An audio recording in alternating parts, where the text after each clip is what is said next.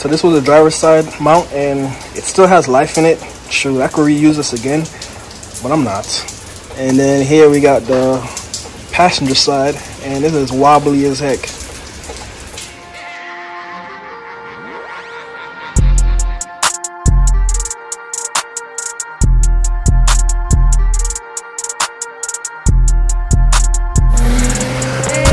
Start working on my car right now. So I got the engine bay.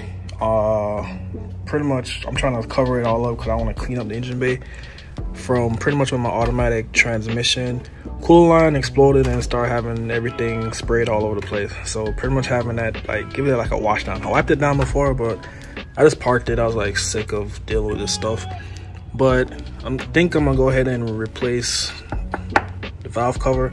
It's brand new, pretty much, no leaks or nothing, but just while I'm here, have it all apart, access to all the screws easily, I'm just gonna go ahead and replace it. I'm not sure which one I'm gonna get yet. I believe they got like the M18, no, M16, no, M18 one and the VTT one. Those are the only two I've seen. I'm not too sure which one I'm gonna go with yet, so who knows.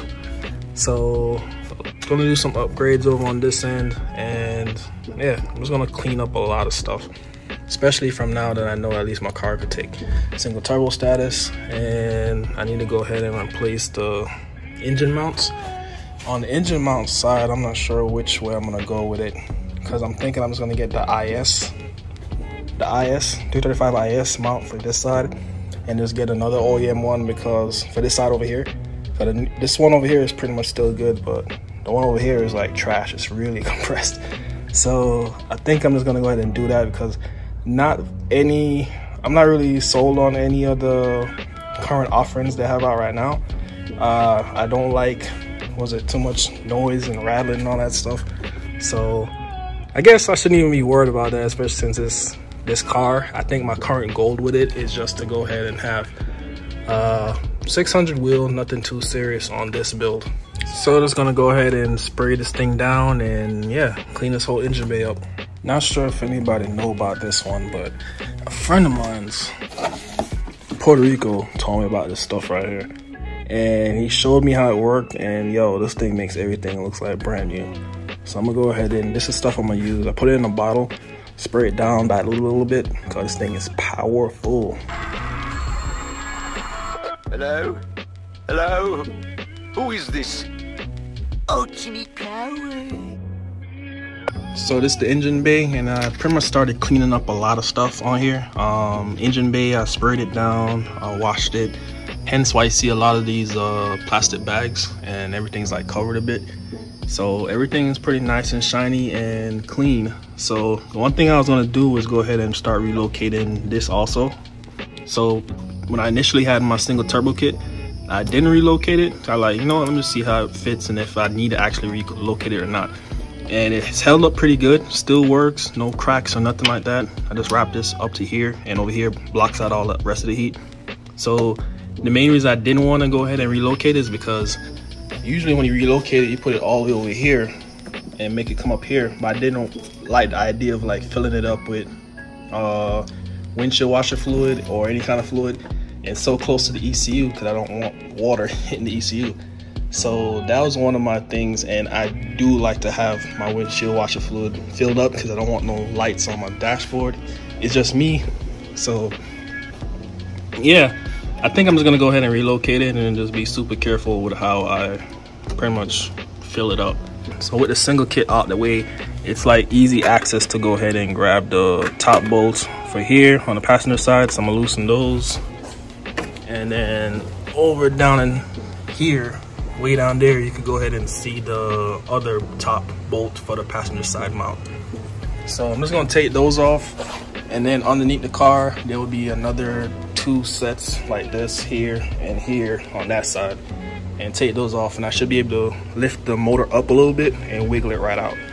So I got these bolts out right here for the mount, and I'm also going to take off this support bracket on the bottom. So I had to take off this tray piece here to access the rear bolt here, and there's another one here, and I already went ahead and went around and went to the other side. There's another bolt here and like 2 more on that side. So it's loose, and the reason I'm taking it off is just to access one of the bolts at the back of the mount on the other side. So one of the mount bolts can't be accessed unless we move this out the way. So also, since my car had the automatic transmission cooler line that leaked everywhere, I still got a lot of stuff I still got to clean off. So this was one of the pieces that I need to clean off from back then. So yeah, let's take it off, clean it up.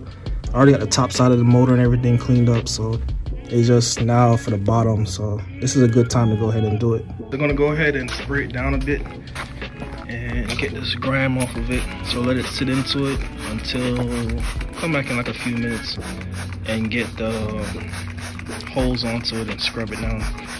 When it's done, it'll be clean as heck.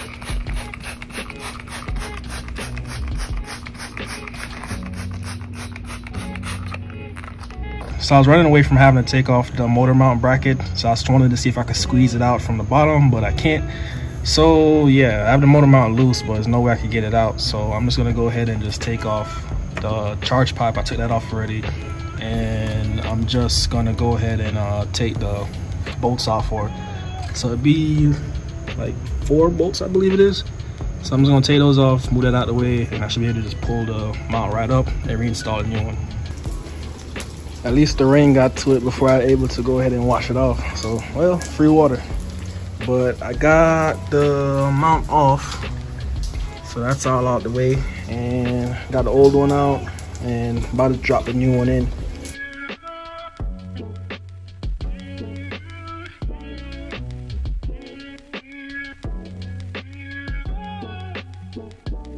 So yeah, it's a lot more work that I remembered having to go ahead and do this, since it's the first time I've pretty much worked on anything mechanical in a while.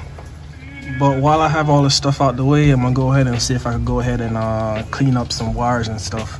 So I think I'm also gonna try to replace this charge pipe, and yeah, we'll see what else needs to be cleaned up or tucked away or replaced. But yeah, I'm just gonna go over everything. So this was the driver's side mount, and it still has life in it. Sure, I could reuse this again, but I'm not. And then here we got the passenger side, and this is wobbly as heck.